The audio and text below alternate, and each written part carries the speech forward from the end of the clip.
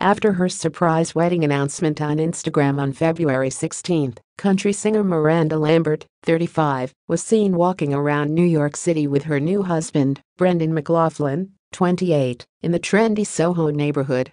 The pics, which you can see on People, showed the married couple for the first time since their wedding, strolling and holding hands while enjoying the sunny New York day. They looked happy and natural holding hands strolling sidewalk, a source told People, and said that Miranda and Brendan were stopping to look in windows and smiling.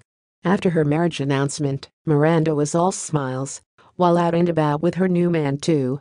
She was beaming and protectively holding her ring finger. They looked like a couple going on a date in the city, the source added. The newlyweds looked absolutely blissful and in love. Miranda announced her wedding to Brendan in a shocking Instagram post. "In honor of Valentine's Day, I wanted to share some news," she said. "I met the love of my life. And we got hitched. My heart is full. Thank you, Brendan McLoughlin, sick for loving me for me." Her marriage reveal came only a few days after it was reported that Miranda allegedly got into a fight with a couple at a Nashville steakhouse and dumped salad on another woman's head. In a video caught by a TMZ source, a woman can be heard saying that Miranda was with a younger man.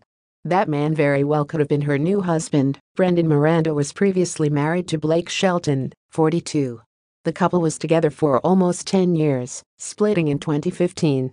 Soon after Miranda and Blake got divorced, he began dating his co-judge on The Voice, singer Gwen Stefani, 49, and the couple is still together. "We're thrilled that Miranda has found happiness with her new husband, and we're so curious to learn more about him. Maybe she'll reveal more in another Instagram post. Until then, we're happy to see her and her new husband out and about in New York City."